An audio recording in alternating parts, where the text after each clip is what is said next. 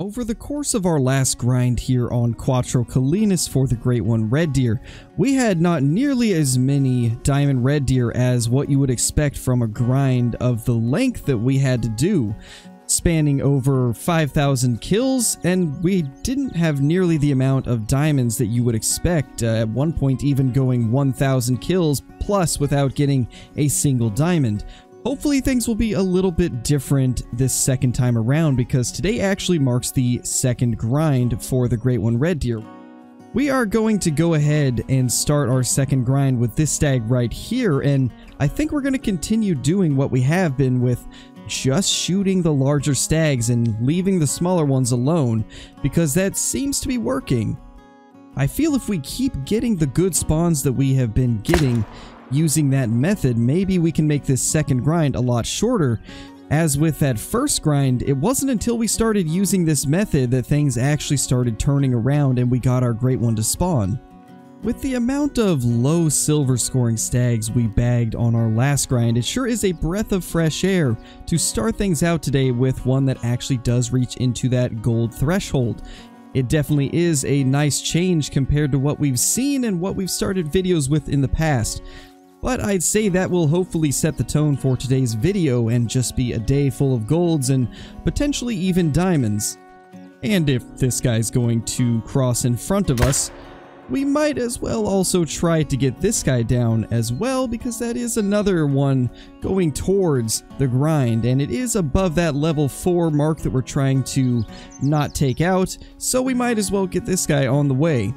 This guy will unfortunately have no chance of making gold, but it is still above the level at which we're trying to leave on the map.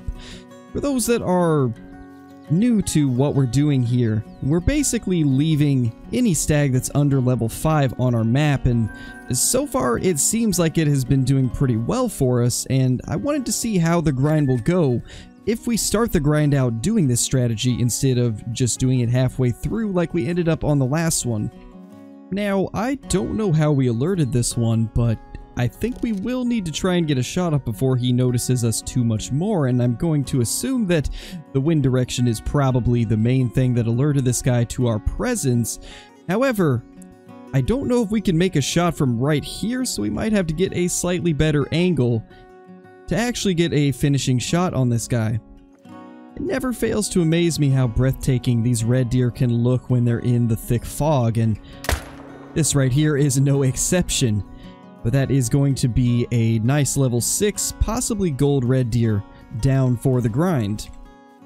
And unfortunately, this guy did just barely miss the gold mark. Actually, it missed it by quite a bit, which is definitely a little bit unfortunate, since we try to keep it just into the gold stags for videos like this, but it's still another stag that is above that level of which we are going to be taking out.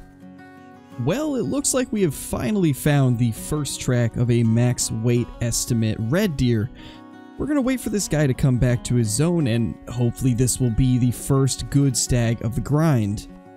Now, it definitely wouldn't be a red deer hunt on Cuatro Colinas without running into a few wolves, and luckily this one's not after us or the red deer that we're chasing down, but it is something that you will consistently see when you're on this map, and today is no different. You know, it never fails to amaze me in Call of the Wild, the amount of crazy journeys and beautiful places that these animals will take you, and this is no different here. We chased this guy all across the map to a beautiful sunflower field, and now he's just drinking out here in the middle of a forest. This is truly one of those incredible encounters that just you can't make up. And as per the usual, we will try to take this guy out with a neck shot, and I think we can do it. But it does look like we might have misjudged the direction that this guy was facing, as I'm pretty sure we shot him in the right hind quarter instead. So after about 20 or 30 minutes approximately, we finally have eyes on this guy for a second time.